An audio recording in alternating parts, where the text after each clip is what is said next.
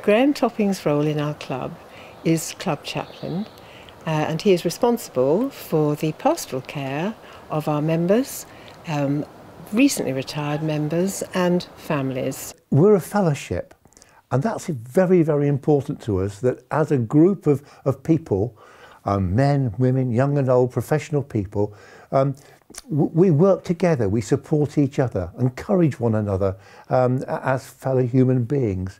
And we do have a lot of fun. And every fortnight at our Rotary dinner, he gives us a report on the welfare of those who are not well, and he again includes their family.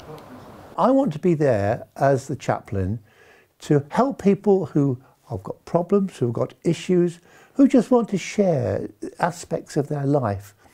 And that, I believe, is one of the main aspects of my role as the chaplain of Winchester Rotary Club.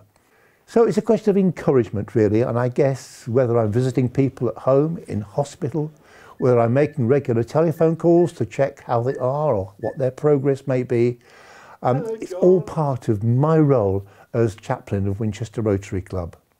When I was a new member to the Winchester Rotary Club, I lost my daughter, and this devastating experience threw me into a dark hole of grief.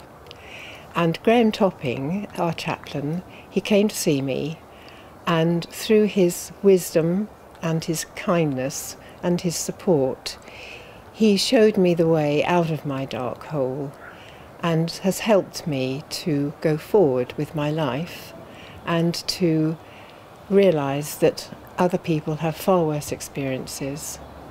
So I have a great deal to thank Graham for, and I will never forget that support that he gave me.